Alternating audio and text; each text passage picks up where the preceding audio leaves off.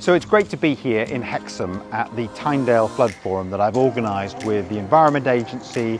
It's sponsored by Northumbrian Water, getting all the key organisations from the County Council, Tyne Rivers Trust, the various parish councils and flood groups all along the Tyne, so that they can have an opportunity to make sure that their local communities are being safeguarded on a long-term basis. It's been great to visit the communities, to be there with Northumbrian County Council and Northumbrian Water to talk about how we're working together to better manage flood risk along the Tyne Valley. Talking about our flooding issues and trying to get them resolved with our partners, the Environment Agency and Northumbrian County Council.